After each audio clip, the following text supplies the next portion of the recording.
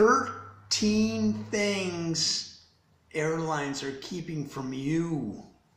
Fair warning, this article contains some of the deep, dark secrets the airlines don't want you to know. Proceed at your own risk. Number one, the cabin lights are dimmed at night so we don't have to look at your faces. Ouch. Number two, the overhead bins are always crowded because we use 2 of them to store red gas cans of extra fuel. I didn't know.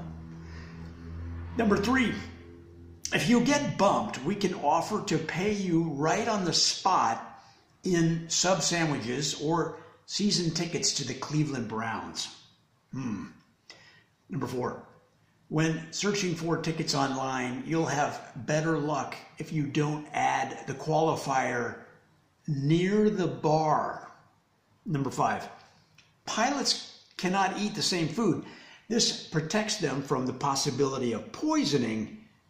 Therefore, no pilots can eat Chipotle at any time. Ouch.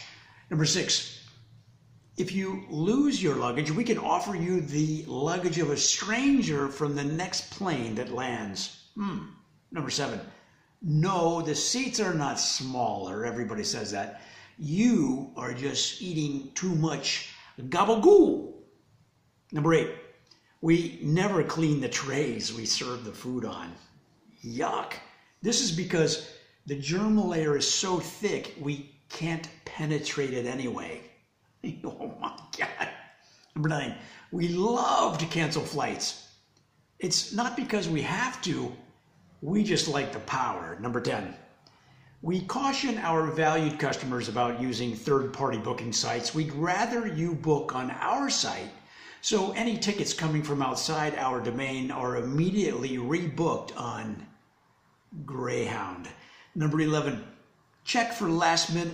always check for last minute availabilities, especially from travelers bailing when they find out they are sitting next to Kanye West. That's probably good advice. Number 12, don't let your baby crawl on the carpet of the airplane. It has the exact same germ layer that is on the trays. In fact, don't touch any part of the plane or its contents ever. Number 13, and finally, number 13, if your flight is canceled, we will try to put you on a better flight. Who are we kidding? There's no better flight. They are all the same horrible experience. Folks, those are 13 things airlines are keeping from you. Take heed.